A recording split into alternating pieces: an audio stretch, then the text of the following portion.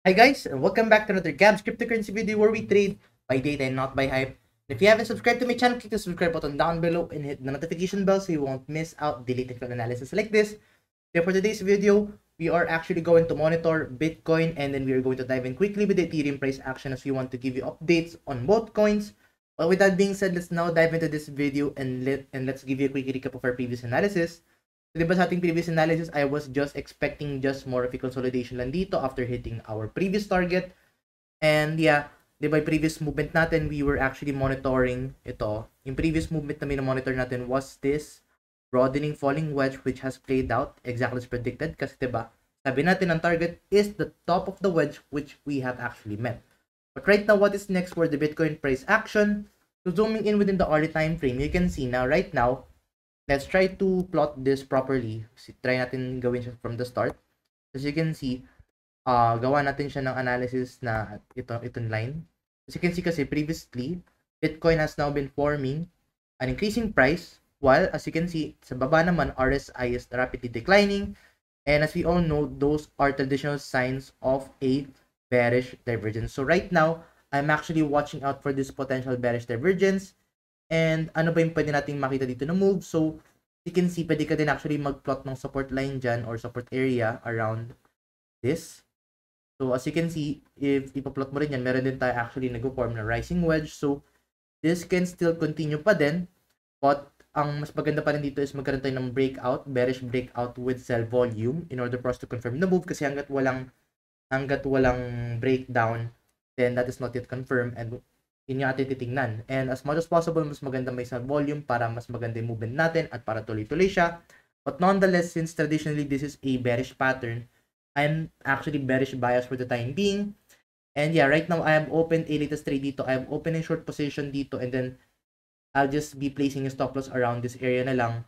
And yeah, the reason why I've opened it earlier kasi may lakad ako mamayang gabi and I as much as possible mag-place na lang ako ng stop loss para if ever let's say hindi na-meet yung target natin or hindi siya nag-lead into this bearish breakout, then at least kahit paano na-secure natin yung capital, okay lang yun. Kasi, di ba, as what we've been saying for the past years, mas okay na yung ma-secure yung capital natin kaysa sa totally ma-liquidate ka. Kasi if na-liquidate ka, then wala kang pera pang enter sa mga next trade. Okay, right now, I am actually eyeing for this short position dito up until the 16,546 US dollars or 16,560. As you can see, this is a rising wedge and traditionally ang target yan is the bottom of the wedge. And we can also target this previous support area na yan kasi, di ba, you can see, we are getting a lot of consolidation within that movement. So, that could be a potential support area dito for the Bitcoin price action.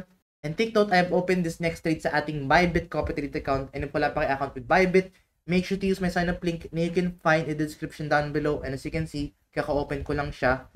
And yeah, this is actually available in the description down below if you want to make an account with BYBIT and if you want to follow our BYBIT copy trade account. And on top of that, yun yung ating monitor dito with the Bitcoin price action. Let's now dive in with Ethereum. So for Ethereum naman, just an analysis lang. So diba sa previous Ethereum movement, if you're going to look at this, Ethereum kasi previously nag-form pala siya ng ascending triangle. And traditionally, ascending triangle is a bullish pattern to the upside. And traditionally, para makuha mo yung target niyan is kukunin mo yung height niya, height ng triangle. Then, lagay mo siya sa possible point of breakout. Then, yun yung magiging target. And take a look at that. Ethereum actually met that specific target. And then, if you're going to zoom out pa kay Ethereum, way before pa, Ethereum din nag-form din actually siya ng rising wedge. And traditionally, ang target niyan is around the bottom of the wedge, which actually just met that specific target. Kasi as you can see, we saw that bearish breakout dito with Ethereum and then it has met those target. So right now, I think it's a good time to monitor Ethereum rito kasi right now, analysis are actually looking pretty accurate for the time being with Ethereum price action. So with that being said, I think it's a good time to monitor Ethereum.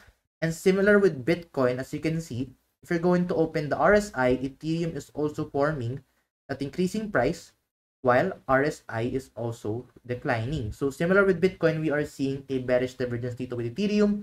And I think we can go down up until the 1,202 US dollars if let's say we are going to play this analysis. So yeah, right now that is what I'm going to monitor dito, this bearish divergence, and I am currently eyeing a target support area of around the 1,202 US dollars or 1,203. Yeah, right now that is what I'm currently monitoring with the Ethereum price action. And yeah, if you wala pa account with BYBIT, make sure to use my sign up link. It's available in the description down below. And yun muna update natin for the time being. If you find this video useful and informative, please give this video a like, and I'll see you guys in the next video. Bye bye for now.